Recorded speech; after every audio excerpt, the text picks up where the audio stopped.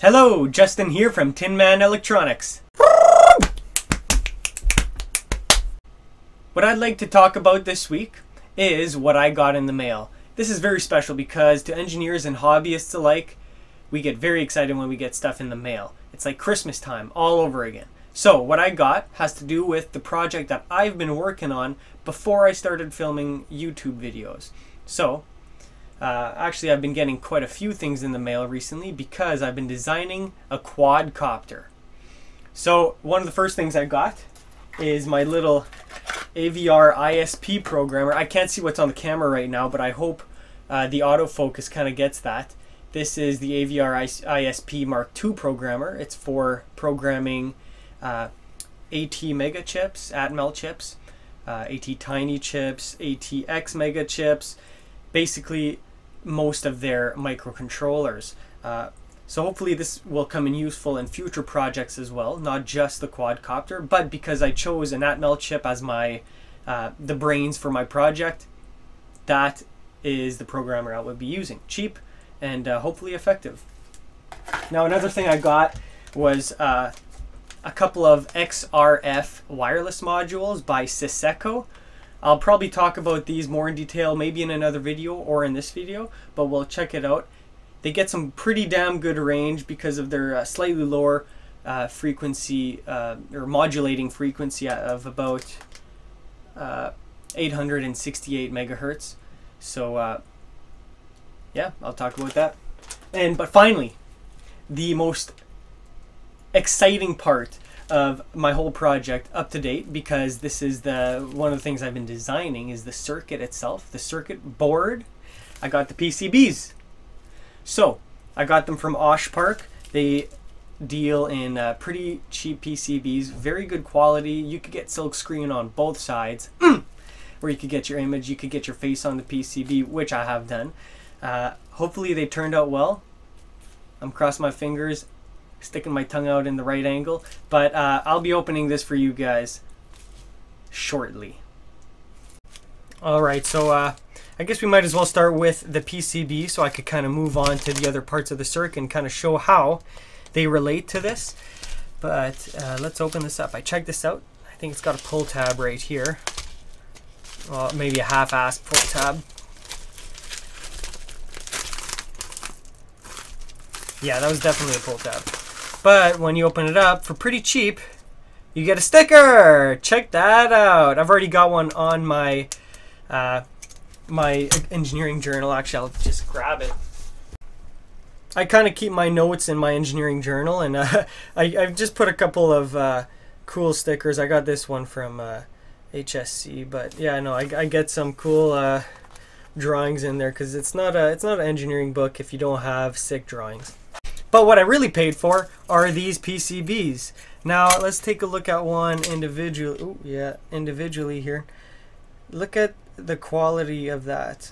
Okay, the autofocus is kind of choking up, but look at that. That's my face. That is the Tinman Electronics logo. If it can autofocus. I drilled out some holes. Or I got holes drilled out so that I could mount it on my quadcopter.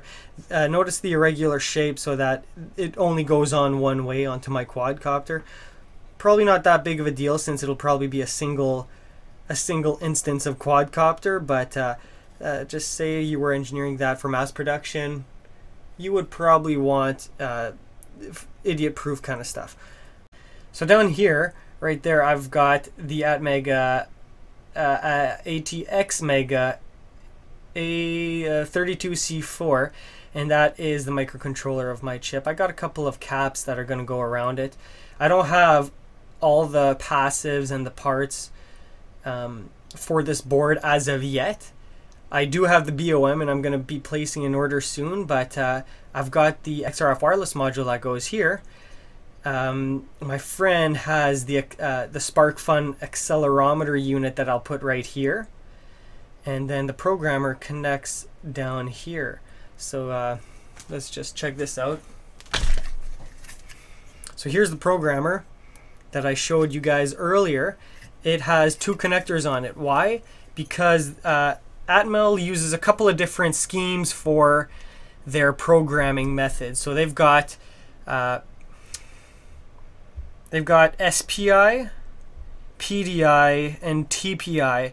Now ATX Mega uses PDI, and AT Tiny uses TPI, and AT Mega chips, which most of you guys are familiar with for Arduino users and stuff, use, I think, SPI or ICSP. I'm not even sure because I'm not that familiar with the chips myself. Hopefully I will soon though. But this is going to be programmed via the PDI interface. That's Atmel talk. So it's just going to connect right there to some headers. It's going to be real nice. Now let's crack open these XRF modules because I have had these for a week and I'm itching to get them out. So check that out.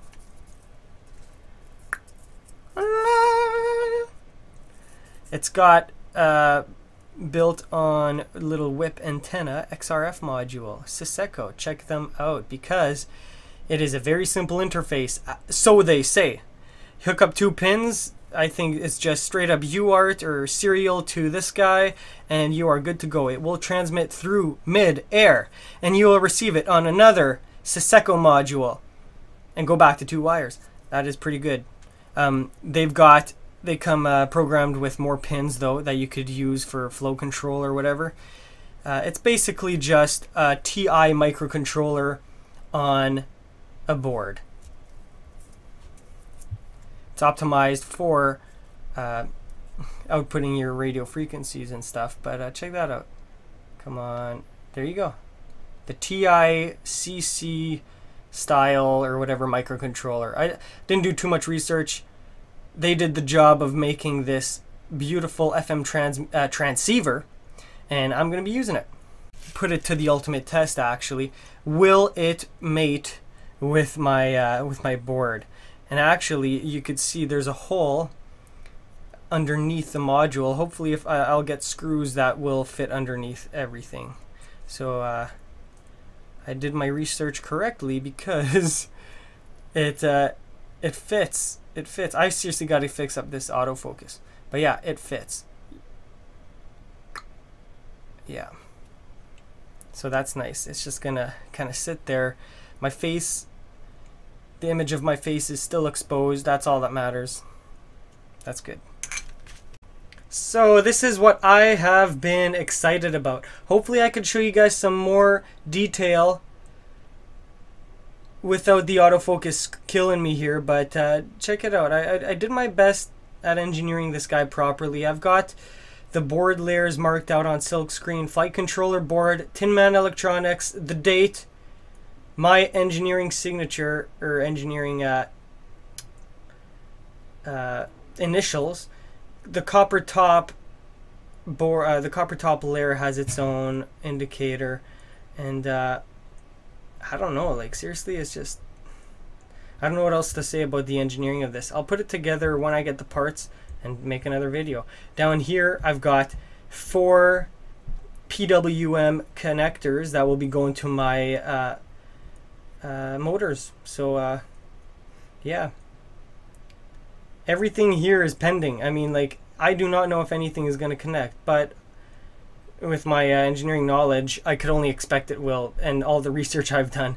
I worked quite a few hours, I think like 2 days on this, and I got them ordered. Hopefully they turn out good. Bam! So, I don't have much to say in this episode, but I do have some hardware. I had my PCB, I had my programmer, and my wireless modules. Now I got to get some parts. I'm going to have to get some brushless motors. I'm going to have to get a battery. I'm going to have to design a chassis, choose what kind of material it is. This is all engineering stuff. So, if you are interested in a quadcopter, that's a helicopter with 4 propellers, stay tuned. Like my video, subscribe if you're interested. You will be notified when my videos come out. And my name is Justin from Tinman Electronics. That's engineering. That's all I got. There you go. That's it. That's done.